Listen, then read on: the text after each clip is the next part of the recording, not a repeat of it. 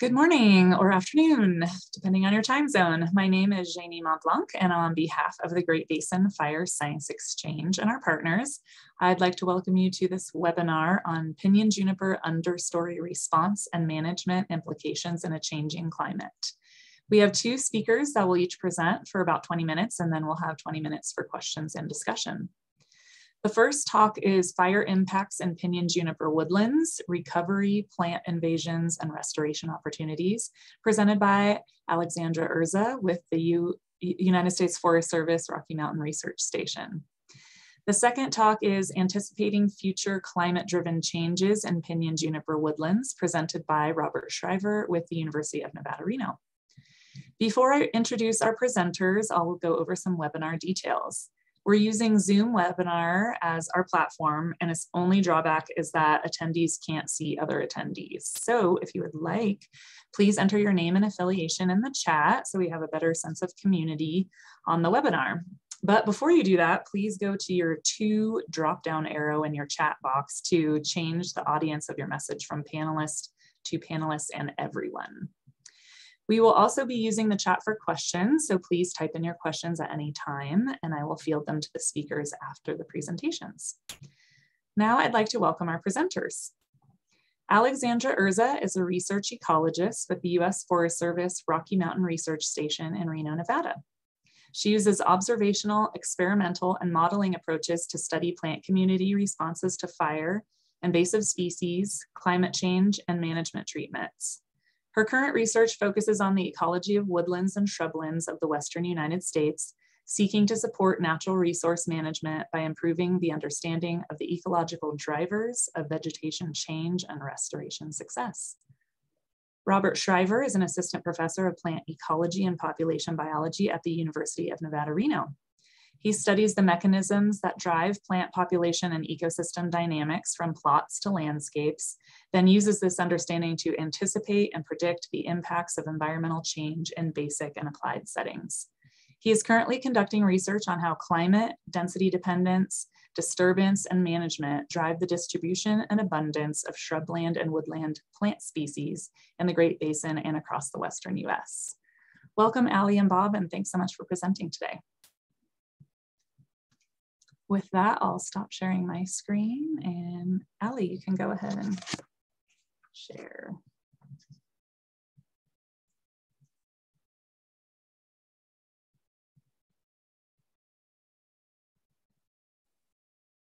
All right, can you see that slide? Yep, looks great. Great, okay. Good morning, everyone. So yeah, as Janie said, I'm Ali Urza. I'm a research ecologist with the Rocky Mountain Research Station.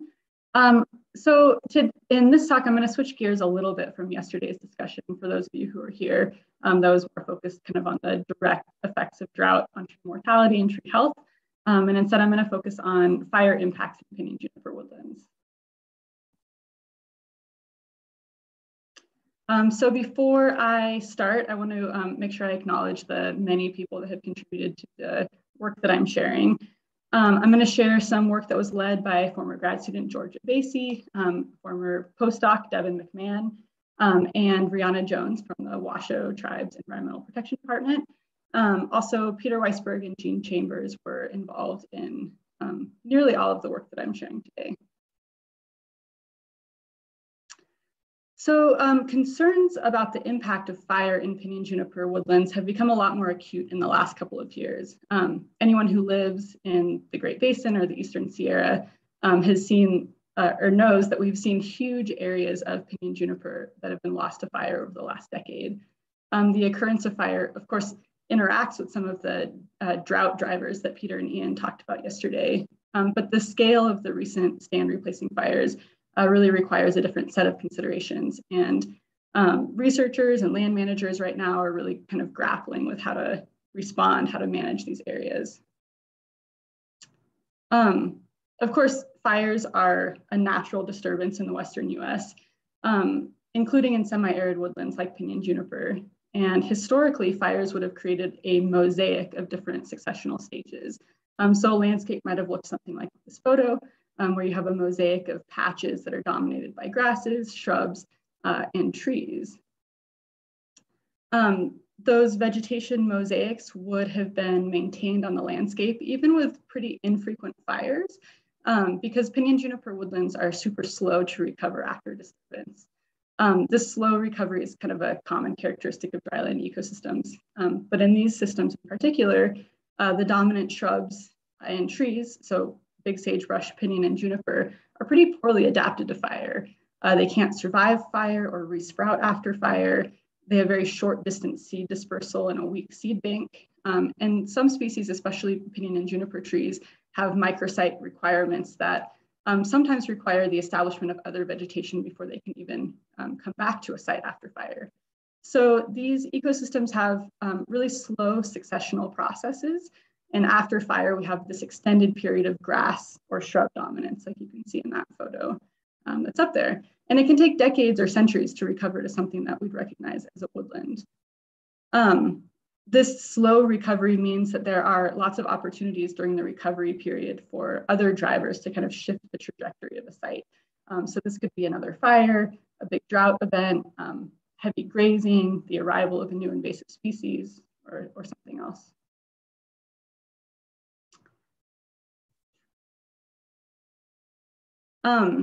Another really important piece of this story is the presence of invasive species. And you almost can't talk about fire in the Great Basin without mentioning cheatgrass or Bromus tectorum.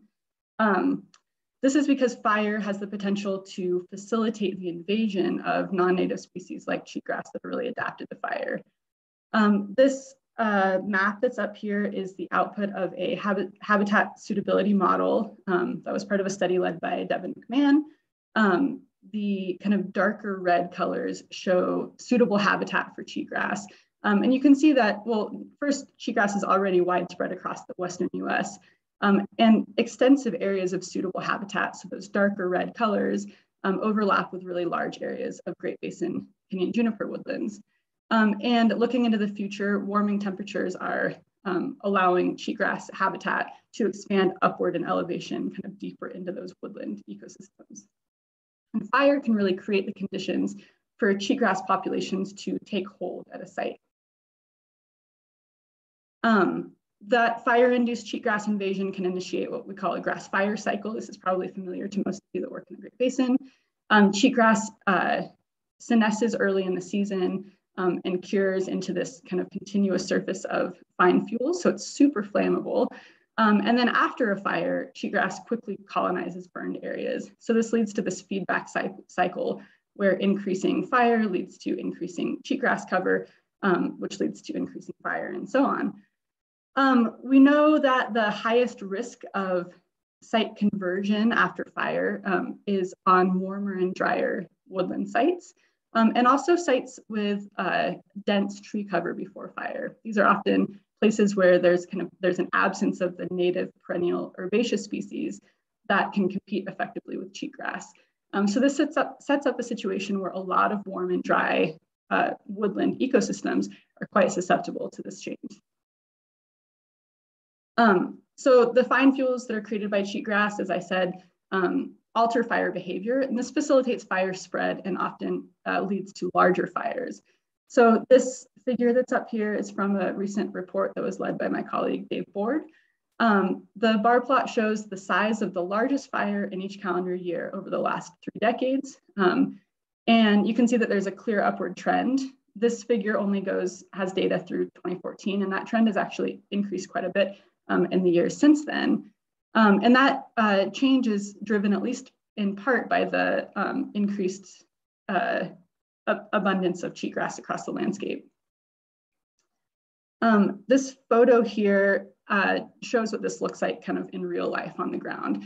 So cheatgrass invaded areas, those kind of yellow areas in the foreground, are more likely to ignite, and they can support fire spread up into woodlands and forests that historically would have burned much more patchily.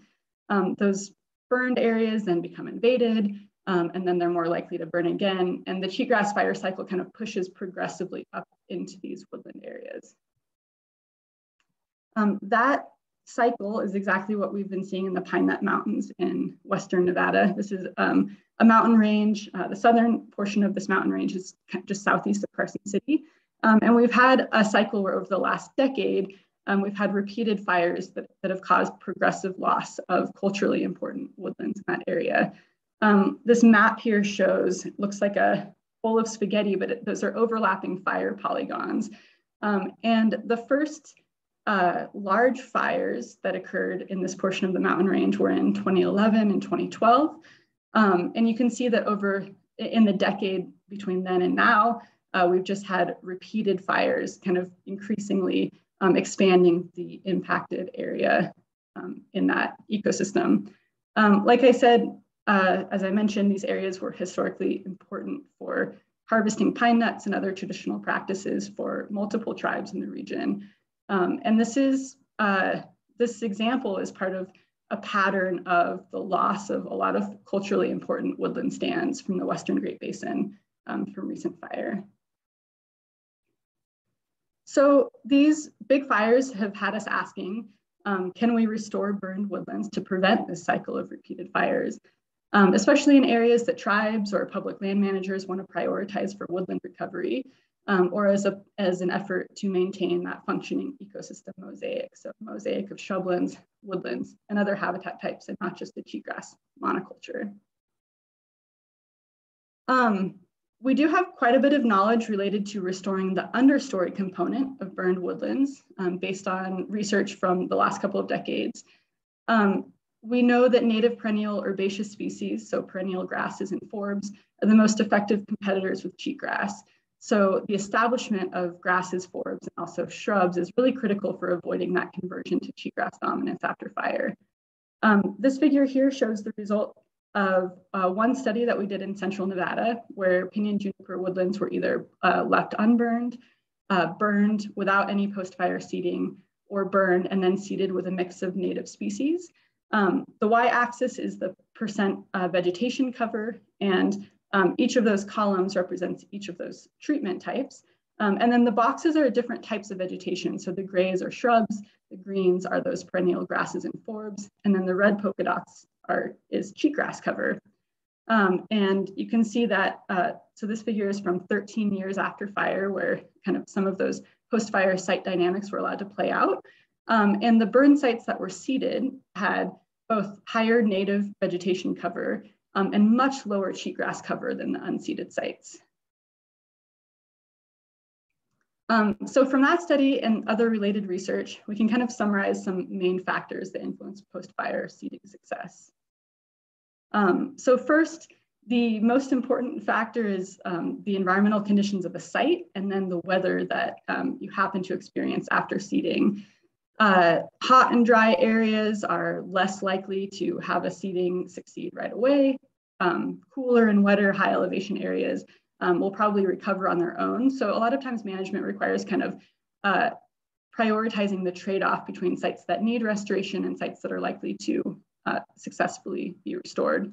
And in some of those hotter and drier sites in particular, there's a good chance that you'll hit a bad weather year after a seeding. And so I think we need more recognition of that sometimes we need to repeat seeding treatments in higher priority areas if we really want them to succeed.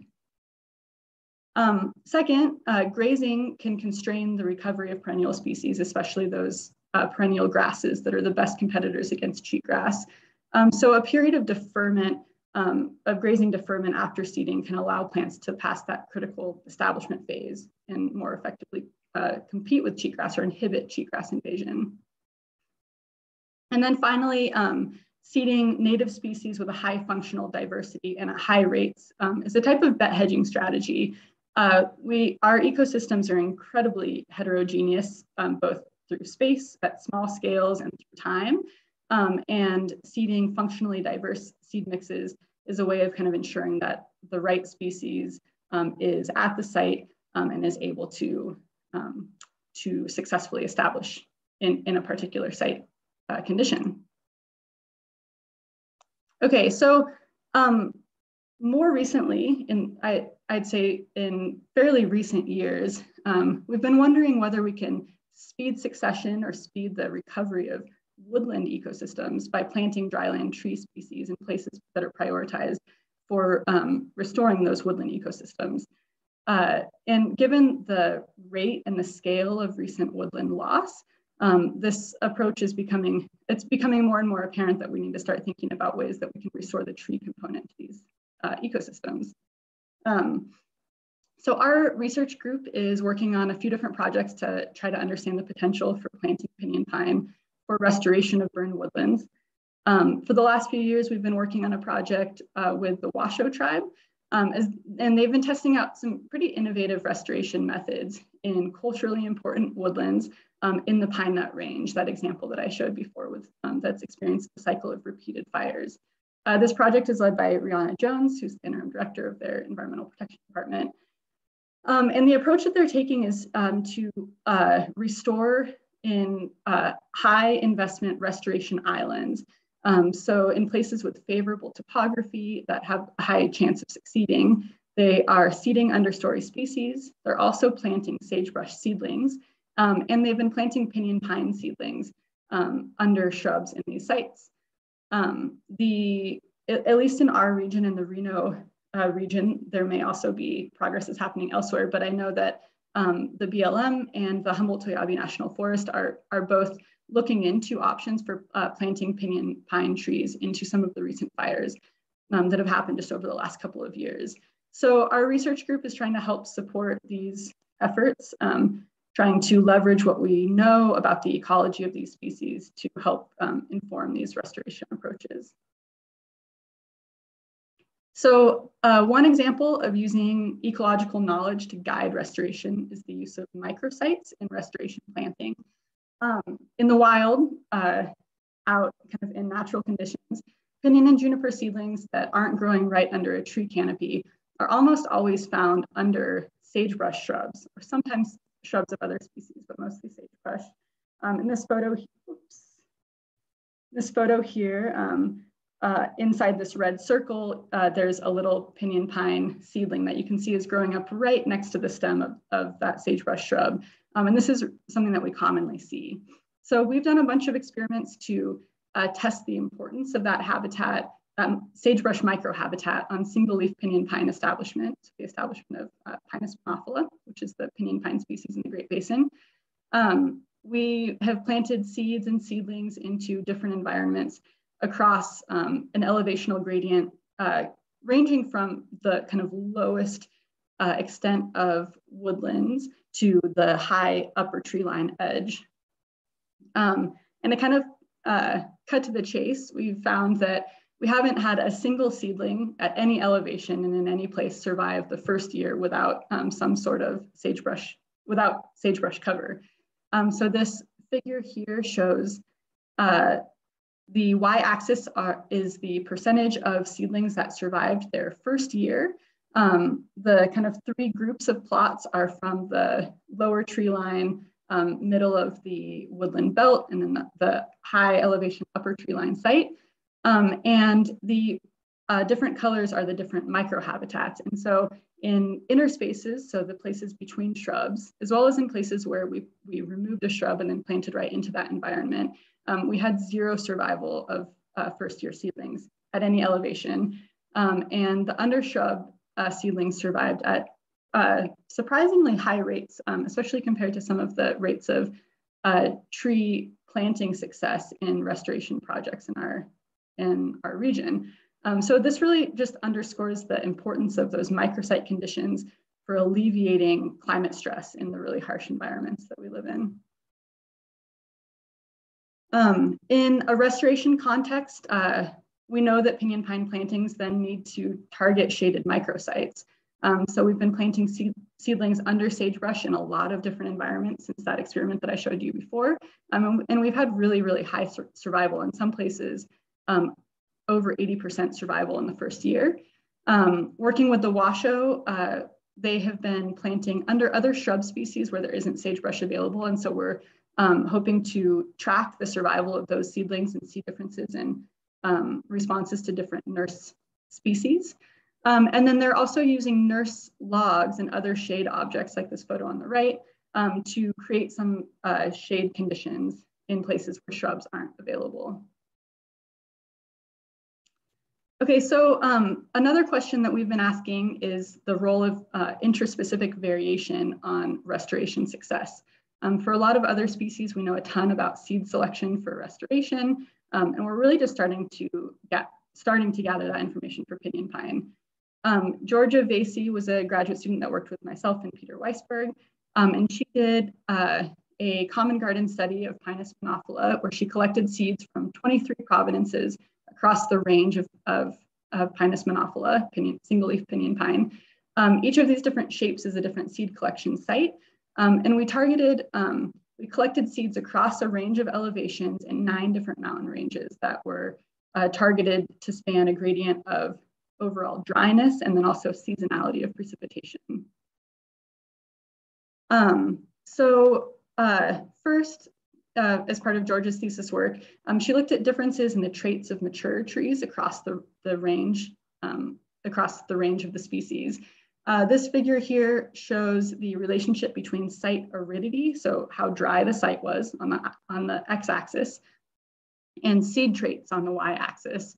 And she found that trees from drier sites generally produced larger seeds, but fewer of them than trees from wetter sites. But there was also a lot of variation among trees from the same site. So you can see kind of the range of spread along the y-axis at each of those environments. Georgia then used the seed collections to grow out seedlings in the greenhouse and see how different populations respond to a gradient of water availability. And we've also done, we are in the progress of replicating this experiment or slight modification of this experiment in a field setting. So we found that the differences among pinyon pine populations persist as seedling trait and performance differences. This figure here shows climatic water deficit of the seed collection site on the x-axis. So this was how dry the seed collection site was, and then stem diameter on the y-axis. And then each of those different colors of lines shows a different watering treatment, from very dry treatments in the greenhouse to very wet treatments. And in multiple experiments, we found that seedlings from more arid climates grow larger, both above ground and below ground, and have higher survival in pretty much every condition we can throw at them: very wet conditions, very dry conditions. And we see this effect of the source climate even after we control for seed size, which we know is an important predictor of seedling performance.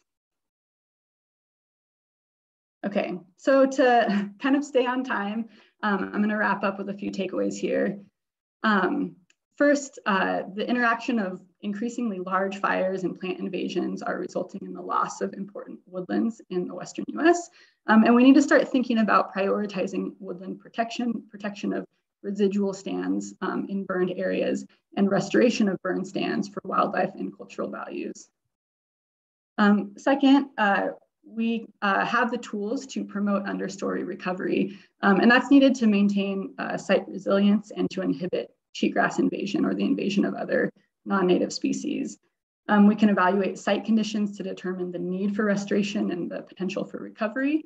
And we can seed with functionally diverse seed mixes and plant shrubs in high priority areas, knowing that we might need repeated entries or repeated seeding treatments in some places. And then finally, we're starting to have a better understanding of how we can use tree plantings to speed recovery to woodland conditions.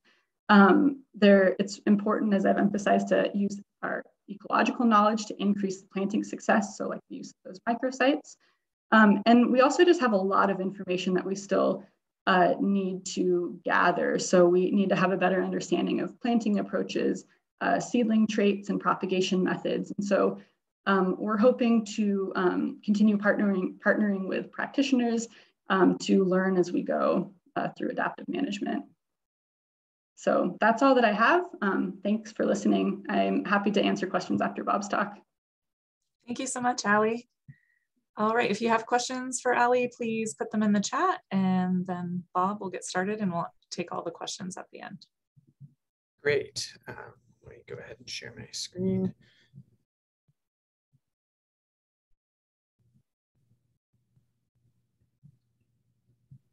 All right, I'm Bob Shriver, and I'm an assistant professor at the University of Nevada, Reno. Today I'm going to be talking about some work That's a collaboration between me and John Bradford at the USGS Southwest Biological Science Center, Charles Yakulik, who's a statistician at the Southwest Biological Science Center, and Dave Bell, who's with the Pacific Northwest Research Station in Corvallis, Oregon with the Forest Service. And this work was funded by the North Central Climate Adaptation Science Center and then also the University of Nevada, Reno. And for those of you that were at Peter Weisberg's talk yesterday, some of this is going to be a little bit of a repeat, but I just wanted to put the dynamics, the range dynamics of pinyon and juniper in sort of a historical context. And so throughout much of the 19th and 20th century, the kind of dominant paradigm that people have thought about pinyon and juniper woodlands has been one of sort of expansion, that the rangelands or the woodlands are expanding into lower elevations and expanding into new areas. And the causes of that are sort of multifaceted. It could be expansion into areas where previous timber harvesting occurred, expansion into new areas driven by grazing practices, alterations in fire regime, fire suppression. But that's kind of been the sort of perspective that people have taken on pinyon juniper woodlands, particularly from a management perspective. And this image just shows expansion of Western juniper in an area of Oregon. And so you can see there's supposed a lot of sort of range expansion, but then also infilling in higher densities than there were previously. More recently, there's been a lot of concern about the long-term viability of pinyon juniper woodlands, though, because of some really notable mortality events. And so probably the earliest and most widely cited is a big die-off of Pinus edulis, Colorado, or two-needle pinyon pine in the early 2000s. And so this map on the left kind of shows those areas. The red is areas where those mortality events occurred, and the green is just the larger range of two-needle pinyon. More recently, there's been some mortality events in juniper species. So there's a mortality event in southern Utah in 2018.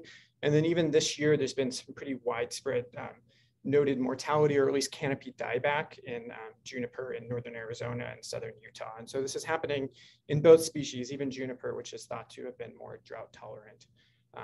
And so those are both examples from the Colorado Plateau, but that's also happening here in the Great Basin. And so Peter yesterday mentioned some of his work, an example from central Nevada. This is something I've even noted sort of going out and setting up some of my own field sites here in Western Nevada, kind of along the Nevada-California border, that there's a lot of locations where die-off is occurring, at least patchily, but at fairly large scales. And in many cases, even where die-off isn't occurring, it seems like sort of stand health has declined in many areas, and the trees just are looking like they're, sort of being attacked by various pests as well, even if they haven't had full-scale mortality. But as a population biologist, I would sort of argue that canopy die-off or dieback of individuals can only sort of tell us part of what we need to know to understand what's going to happen with pinyon juniper going forward. And so where species can occur ultimately is controlled by both the mortality rate and the recruitment rate. So how many new individuals are coming into the population. And so in many cases, we might have a climate gradient where mortality increases as temperatures get warmer, for example. And the population may be able to absorb some of that increase in mortality because it has relatively high recruitment already. And then ultimately we might reach a threshold where this population growth rate equals 1, where mortality and recruitment are basically completely lined up and the population is totally stable. And then ultimately we might reach a threshold where it passes that and populations begin to decline. And so it's really important that we know something about that recruitment rate to be able to understand what's happening with this population currently and what might happen into the future. And so ultimately, if we reach that tipping point, we might reach the point where population density or cover or some other metric of the population health reaches a tipping point where populations begin to decline, where they might have been healthy or stable before. And so that's been a big focus of a lot of our work, is trying to understand what's going on with these recruitment rates alongside mortality and try to anticipate where populations are declining and what's driving that. And so the goals of this project have been to identify the environmental conditions leading to this increased vulnerability, anticipate regions within each species range where declines are most likely to occur, and identify the role of both mortality and recruitment in driving this population vulnerability. And so to do that, we use the forest inventory and analysis data. And I'm not going to really dig too much into the details of how that data is collected, but there is an important thing to know, which is that for larger trees, those trees are tagged and marked, and they're remeasured every 10 years. And so that gives us good information on survival and growth of those larger trees, but it sort of lacks information on those smaller trees that are really important for recruitment. And so for individuals that are less than an inch in diameter, 2.54 centimeters, those individuals are not marked, but they're counted over time. So we know how many there are at a given time, but we don't necessarily know the processes that drove that change in numbers, whether that was survival or new recruitment. And so I'll get back to that in just a second. I'm not going to dig too far into the modeling work, but I just want to sort of highlight some important components. And so we built models for individual demographic rates, so for the survival rate / mortality rate of individuals, and then also the growth rate. And the basic structure that takes on is we're trying to predict the survival of an individual in plot D, for example. And that's explained by covariates, which include the size of that plant, growing season soil moisture, growing season temperature, and then the extant density or basal area in that plot of trees. And then the response of that demographic rate is then controlled by some parameter that describes the sensitivity of that vital rate to those covariates. And so that includes those sort of environmental conditions that we think might be important for driving survival or for driving growth or for driving recruitment. And then in addition to that, we know that average climate conditions don't tell us everything we need to know about what drives demographic rates. Other aspects of climate that were not accounted for can be really important: slope, aspect, soils, biotic conditions, all of these things that are really hard to capture in any given model. And that's all soaked up by this spatial random effect. And so what that is it basically is accounting for the difference between what we actually observe in the plot and what the climate covariates can explain. And it does it in a spatially correlated way because we know that plots that are near each other are more similar because they have similar soil, or there's dispersal, or there's similar biotic conditions. And so it helps us account for that process. And so thinking about what this looks like in practice, we can explain sort of spatial variability in demographic rates and population performance based off of covariates that we included, which vary spatially, but then also these spatial random effects, which kind of absorb all of the uncertainty that we can't explain with just the covariates alone.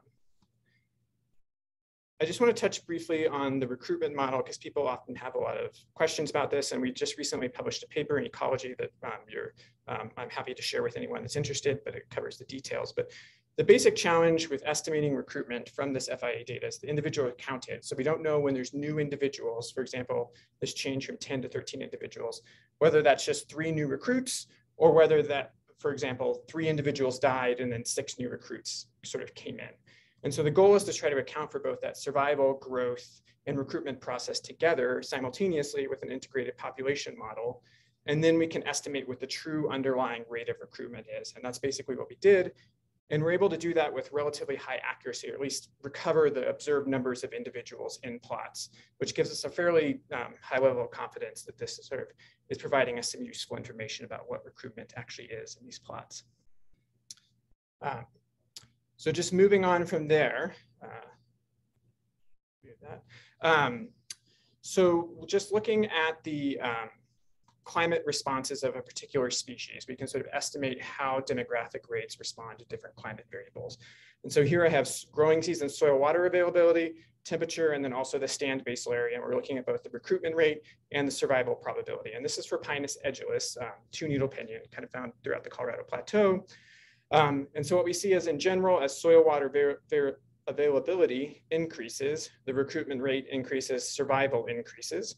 But there's a lot of variability around this. And so each one of these little points represents an individual plot. And so the variability around that is because environmental conditions are variable within plots, and that's what's being absorbed by the spatial random effects. And so it sort of accounts for these large scale patterns that we see where recruitment can increase as conditions get wetter, but there's also lots of variability around that. Similarly with temperature, we see a slight response of recruitment to temperature, but there's a pretty notable response of tree survival to temperature. And then looking at survival probability and recruitment in response to basal area, for this species, we see fairly clear signals of some density dependence where survival and recruitment decline as a function of increasing basal area, but this is sort of idiosyncratic across species, as I'll show in just a little bit, and across plots as well, likely.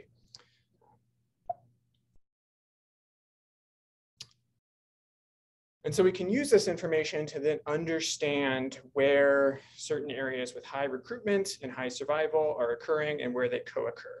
And so this is just an example, again, with Pinus edulis, sort of plotting out these recruitment rates across the species range. We can see there's areas of relatively low recruitment in northeastern Arizona, kind of the Four Corners region.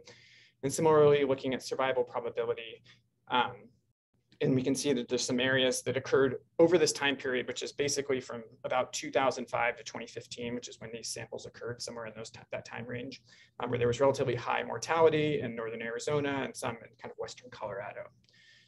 And so now that we have these estimated demographic rates, we can combine them in structured population models and actually estimate sort of where we are along this trajectory of recruitment and mortality and begin to identify locations and climate conditions under which population vulnerability increases for all 5 of these species.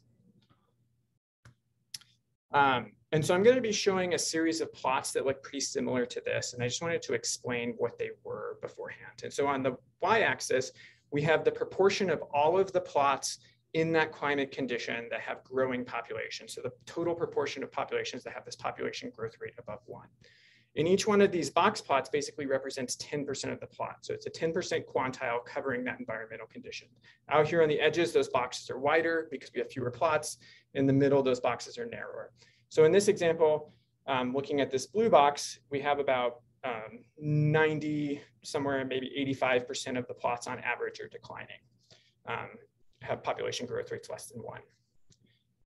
And then I'm showing this with 2 different assumptions. So one is the current basal area and one is the low basal area. And so you can see the difference at which basal area contributes to this population vulnerability.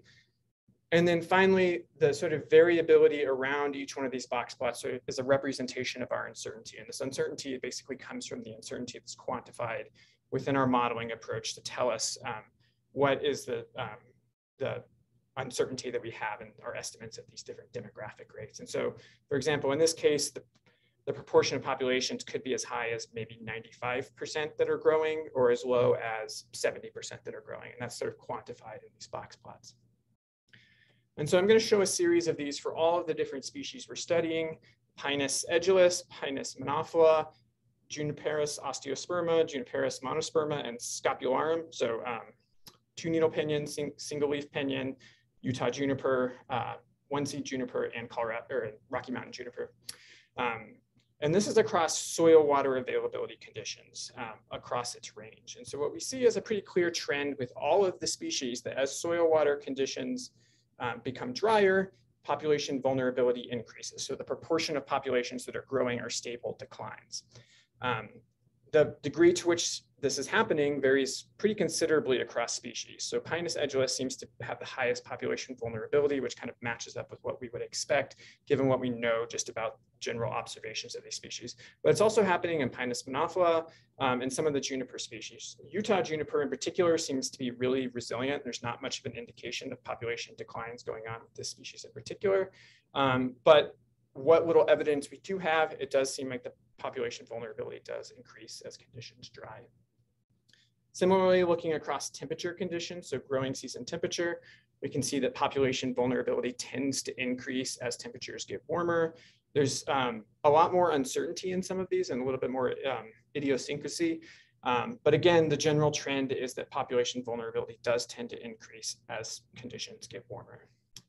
And I also just want to point out too that higher density often does have a negative effect on the population performance of these species. So having these really dense stands does often lead to declines because of perhaps interactions with drought and density. But this is really idiosyncratic among species. And so in different species, the effect is stronger. And there's also likely variability among sites and interactions between climate conditions and density that we're not actually capturing here, but are sort of coming through in the uncertainty. And that's why we have so much uncertainty in what the sort of effect of density is. So we can use these same models then to try to identify vulnerable regions and identify areas where population decline is occurring or maybe about to occur. And so these are maps of all of those FIA plots for all of the different species I just mentioned, showing what the estimated population growth rate is. And so what we can see is there's some really high vulnerability areas, for example, for Pinus edulis here in the center part of its range. But if we move over to single leaf pinyon, it's more spread out. And in general, single leaf pinyon seems to be doing better, which kind of matches up with sort of casual observations in a lot of the scientific literature out there. But there are areas of higher vulnerability, for example, in the northwestern part of the range, which kind of matches up with what Peter mentioned yesterday, southern Sierras, and then some of these areas in the eastern part of its range. It does seem like vulnerability might be a little bit higher, and there's this risk of population decline that's already occurring or might be about to occur. For some of the other species, the variability in vulnerability really varies across where the species are. One seed juniper seems to be particularly vulnerable right now along the Mogollon Rim in Arizona, and then Rocky Mountain juniper seems to have a sort of classic latitudinal trend where populations really far north are doing quite well, whereas further south, the population vulnerability seems to be increasing. And as I said earlier, we were really interested in trying to understand what's the sort of relative contribution of the mortality versus recruitment to these population trends. And so this sort of helps us understand, like, can we learn everything we need to know about the future of these species by just focusing on mortality, or how important is recruitment? And so this series of plots is basically showing for each species the population level recruitment rate along the y-axis and the population level mortality rate along the x-axis. These gray bars are the median rates for each one of those demographic rates for across all of those FIA plots. And so you can sort of think of this as the typical condition, or like above and below median conditions, above or below normal. This orange line is the cutoff line, where if it's to the left of that line in these blue points, that population's growing. And if it's to the right, that population's declining. And so what we can see is that, for example, in Pinus edulis, most of the plots that are declining actually have below median recruitment and above median mortality. And there's very few that have above median recruitment and below median mortality and are still declining. And there's very few that have above or below median mortality and above median recruitment, or below median recruitment, and are declining. So in most cases, what we need is both low recruitment and high mortality to lead to population declines. And there's a number of cases in which we have elevated recruitment or elevated mortality, but recruitment is actually high enough to compensate, and vice versa. There's some conditions in which mortality might be somewhat low compared to typical conditions, but we're seeing the populations are declining just because of low recruitment. And so this trend tends to hold up across all of the species as well. And so, for example, in Pinus monophila, the populations that we do estimate are declining, at least on average are declining, are both ones that have below median recruitment and above median mortality. So high mortality, low recruitment. And this holds up across all of the different species. Juniperus osteosperma, we didn't actually estimate on average any of those populations are declining, and so there's none in that region, but it holds up looking across all of these species. And so it does appear that increased mortality alone is often insufficient to explain population vulnerability and decline. And we need to know something about recruitment to really know what's going on with a lot of these populations.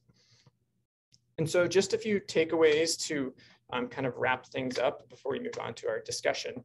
First is that population vulnerability seems to be greatest in warm and dry conditions. And this kind of tends to carry across all of these pinyon juniper species, but the degree to which it impacts any given species is really highly variable. Warming and drying conditions moving forward into the future are very likely to increase vulnerability. And where this happens might depend on interactions between density dependence and climate conditions. But it's a fairly safe bet that in many locations, as conditions warm and dry, the populations are going to become vulnerable.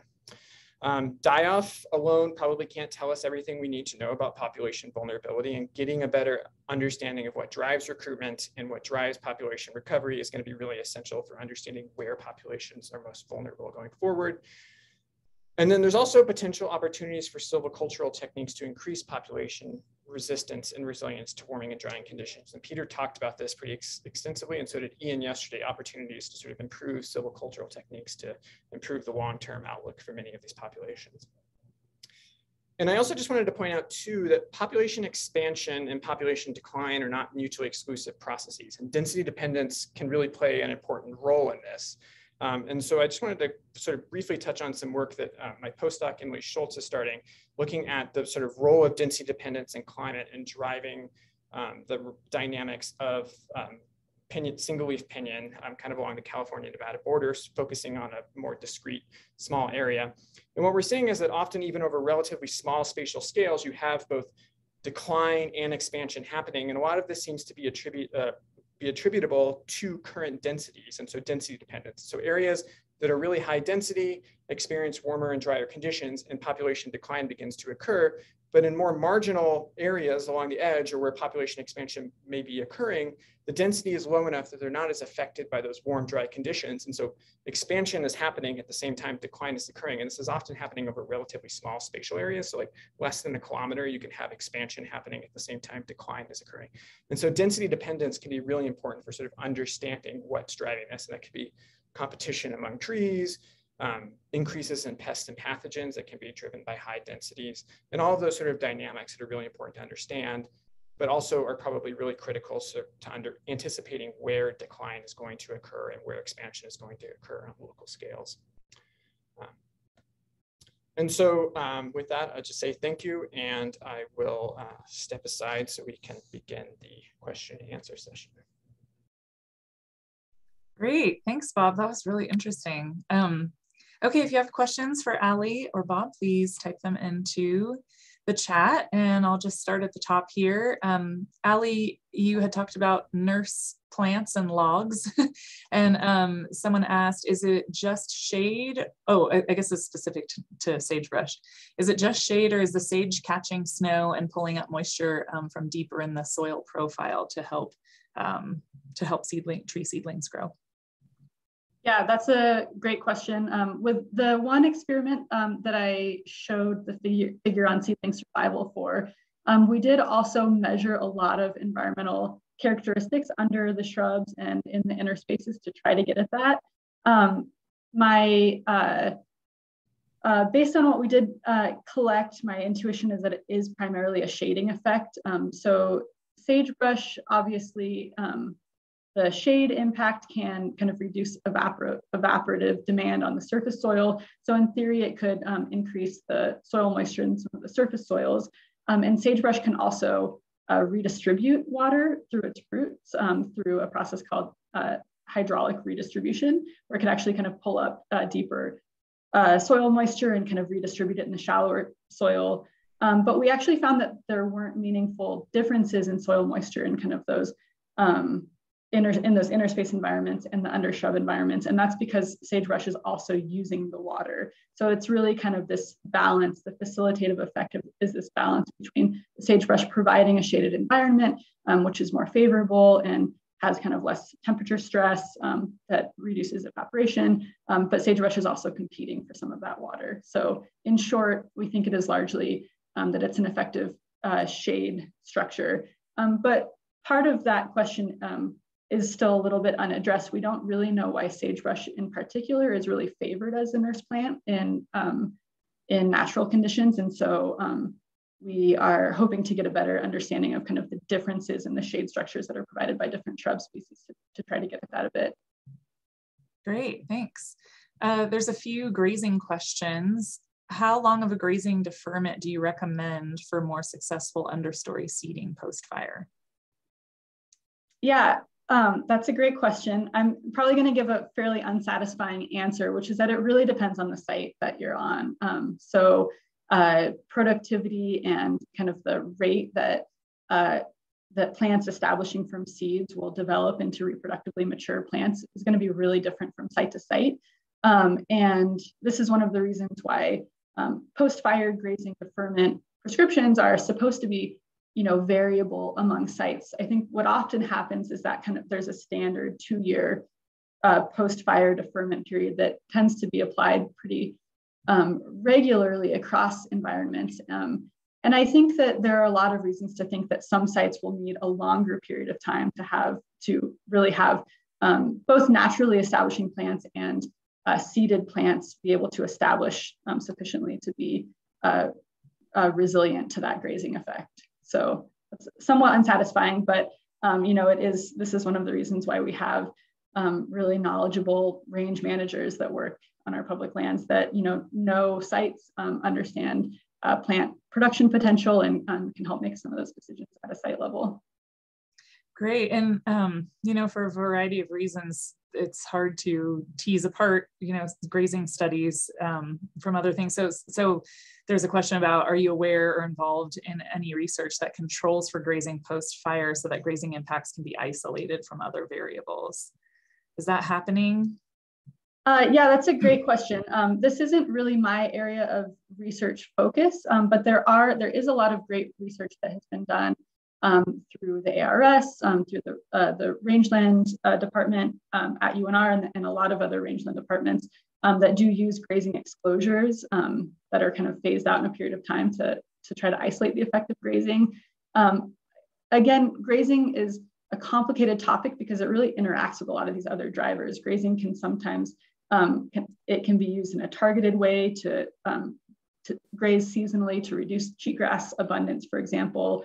Grazing can also be a kind of vector of seed dispersal for new invasive species. And so it really, year to year and site to site grazing will have really different impacts. So yeah, but it's not really my area of research focus.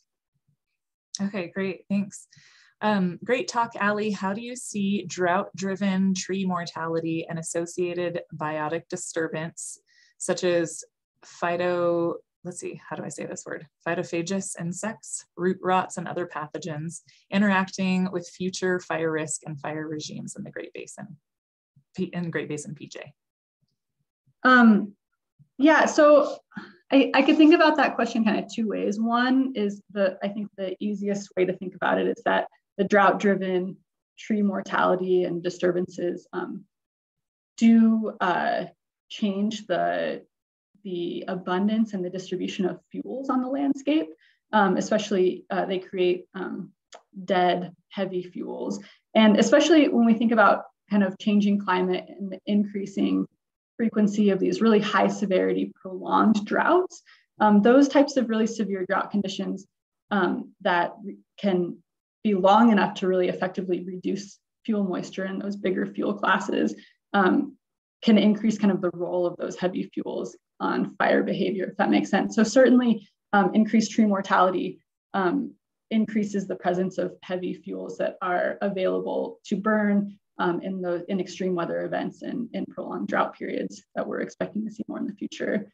I'm not aware, and I can't think offhand of kind of mechanisms for the relationship to go the other way, where burned areas might provide opportunities for, I don't know, dispersal of some of the biotic disturbers, or kind of provide situations where, I don't know, one could imagine that the abundance of burned fuel on the landscape might provide environments that are favorable for some insect populations to increase that might colonize outside of the burned area, but I'm not really, that's much more speculative. Great, thanks. Would we be able to measure the benefit from planting juniper in conjunction with pinyon in order to provide for that species diversity and resilience from changing climate and insects and disease? I think this is a great idea. So in my talk, I kind of talked about how the propagation and kind of use for restoration of pinyon pine is pretty new. And we're really just starting to get an understanding of how we would do that. That process is even farther behind for juniper species. So there are definitely a lot of kind of logistical constraints to doing that right at this moment. But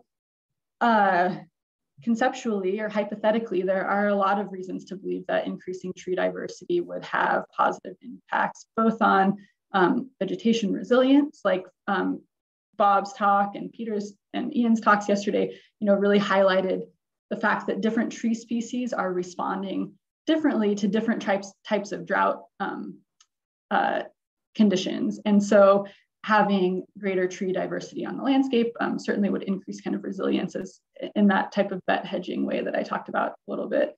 And then also the increasing tree diversity would probably increase the biodiversity of organisms across a whole range of trophic levels. So from birds to small mammals and even invertebrates that are also very important components of the woodland ecosystem. So I'd love to try that. I think that's from Duncan. We should talk about that, Duncan. So it'd be really fun to think about it more. Great, thanks. Okay, for Bob, how might availability of viable seed and its variation across climate and weather conditions influence population vulnerability? Yeah, that's a good question. I think we know from a lot of site-based studies and studies that have sort of specifically focused on seed viability that climate conditions and weather conditions can be really important for whether or not seeds end up being viable from cone production, and that can be really important. We can't actually get at that with the data that we have, because what we have is basically the end result of that, the number of new plants that are sort of produced on the landscape. And so it's sort of a cumulative estimate based off of all of the different processes that might control that. So that's cone production, seed viability, how many of those seeds actually germinate and turn into small trees. So all those processes are sort of implicitly included in our estimates of recruitment. And so we can't necessarily tease apart, but we know from other research that that's definitely an important process. Great, thanks. Are FIA plots exempt from vegetation treatments? If not, are you tracking trends, particularly in recruitment in these areas as well? Yeah, so they are not. Vegetation treatments occur in FIA plots. And I should have mentioned this before, but I didn't in the interest of time. So we excluded all plots in which fire or vegetation treatments occurred, at least that were noted vegetation treatments. So any thinning, removal of trees, silvicultural stuff, or fire to try to really get at the climate effects. So we haven't looked at that part. And I also think it's sort of an aside to that. I think it's worth, I forgot to mention this earlier, but it's also worth noting too that we were probably underestimating to some degree the vulnerability of some of these populations on the warm, dry end, because FIA doesn't actually include many of the warmest, driest locations that pinyon pine lives and juniper lives, because they don't classify them as forests. They have to have a certain level of canopy cover. I think it's 20% to be classified as forests that are then going to be measured as part of FIA. And so we're likely underestimating, especially on that warm, dry end, how vulnerable some of these populations are. Great, thanks. There seems to be a lot of overlap for high basal area and lower basal area in your figures, blue and red box plots, for most species except for Pinus edulis. Does this suggest that thinning will not help with population growth rates? Yeah, so there was a few species where it seems like there's a relatively clear trend that high density tends to decrease population performance. So edulis is one of them. And then there's a couple of juniper species like Rocky Mountain juniper and one seed juniper. There seem to be fairly clear trends, but there were some where it's not as clear. And I think a lot of this has to do with many of the things that Ali talked about and Peter talked about, where there's a sort of interactions of a lot of different processes going on. And depending on what the observations of interactions between mortality and density, or interactions between climate and density are, and whether or not having host nurse plants and things like that are really important for recruitment. What the end result of density is really complex, and we're not really able, just because of the nature of the data, to kind of start to tease those apart with the data that we have. But I think there are really important questions, and there's still a lot of research to be done about what effective sort of silvicultural treatments look like. Great. Back to Ali, by functionally diverse seed mix, do you mean including shrub, grass, and forbs in the mix? Also, have you tried planting sagebrush and protected microsites to see if that improves survival?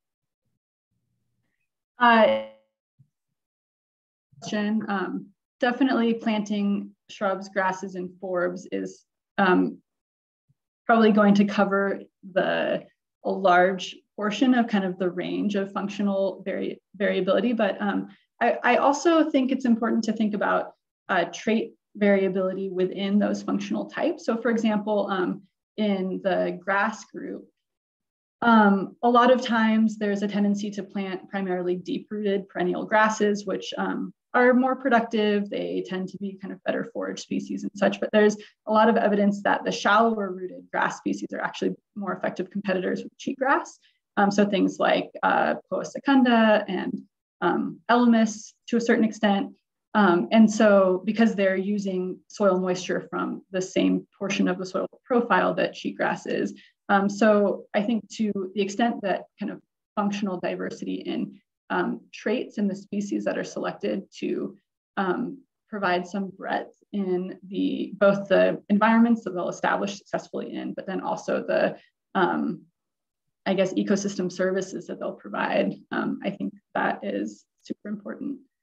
To the second question, as far as planting sagebrush in protected microsites, this is an interesting question. Bob actually might be better at answering this question because he has done some research on sagebrush seeding outplanting. I can say that observationally, sagebrush that grow, we've done some work aging sagebrush in natural environments, and sagebrush that grow, that end up growing under the canopy of another sagebrush are quite suppressed growth-wise. So you could have two sagebrush plants of the exact same age, where one got a bit of a height advantage at some point, and that kind of height differential or size differential just compounds through time, so that the one that's under the canopy is suppressed.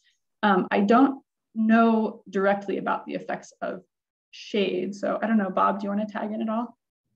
Yeah, we haven't really looked explicitly at shade. I think with sagebrush, there's a lot of sort of interacting and competing factors, because often, like, you know, you could plant or put a sagebrush seed in like really thick cheatgrass thatch that might actually have much more moisture and be a favorable microsite in many ways, but they don't really do better in those environments because they often actually really prefer like relatively open areas, open soil that are, yeah, just less competitive environments, I think, in many instances, and provide lots of light. And so I don't think there's necessarily a lot of evidence that microsite selection is as important for something like big sagebrush as it is for pinyon pine or something like that.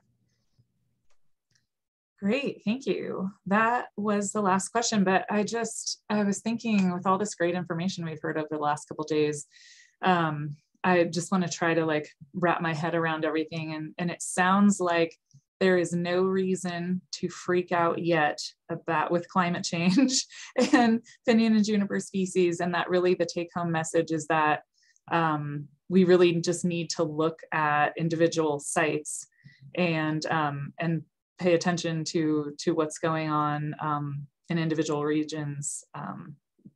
So managers are just going to have to, I guess, have more information about their individual site characteristics and what might be happening. And there's no like blanket statement we can make about what's happening to all pinyon juniper. Is that correct?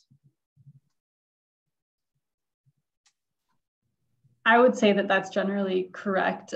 You know, I think we are seeing warning signs of some widespread threats that kind of necessitate the development of some of these management practices, because right now the management toolbox for pinyon juniper is pretty slim. They're not really ecosystems that have had a lot of active management. And right now, I think it's just an open question as to whether how effective management can be in protecting or restoring these ecosystems. But we are starting to see, like I said, kind of warning signals of emerging threats and it would be helpful to start thinking into the future.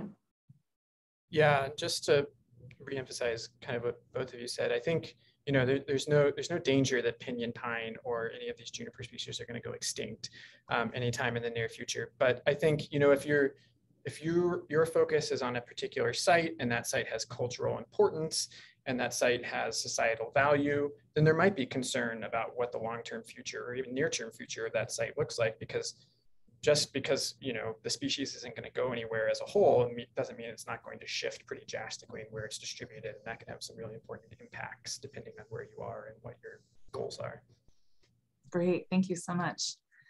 All right, well, thank you all for the wonderful questions, and thank you so much, Ali and Bob, for presenting. That was, yeah, great information. And the video of this webinar will be posted on our Great Basin Fire Science Exchange YouTube channel within the next few days, maybe even tomorrow. And that link will get sent to you through the Zoom automatic follow-up emails.